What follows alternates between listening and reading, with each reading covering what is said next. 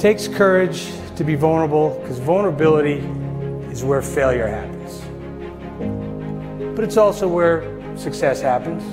Vulnerability is where sadness happens, but it's also where happiness happens. All of these things, failure, success, sadness, happiness, will promote growth of one kind or another, especially if it's the first time we're seeing a certain type of failure, success, sadness, or happiness.